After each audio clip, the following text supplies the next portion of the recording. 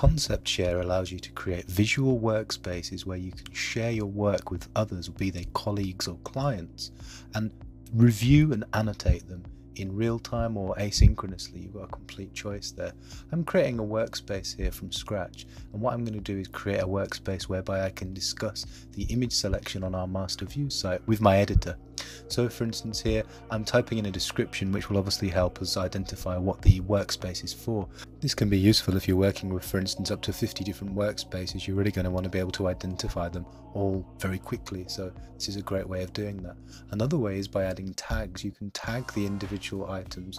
So here I'm going to put master views in as a tag so I can quickly and easily find this workspace. And I'm also just going to put images because obviously this is an image identification. I can get rid of these tags if I change my mind. Images is a bit broad, for instance, so that's no problem as well. There are another couple of options. Visibility can be set to private or public, for instance, and I can then set categories which will again further categorize the site. So for instance here I'm interested in advertising, and CSS design is going to be important, so I can quickly tick these different items, and that really helps to categorize the content of that workspace, makes it very searchable and easy to locate. When I've done all that, all I have to do is quickly save the workspace, and it's basically ready to add concepts to.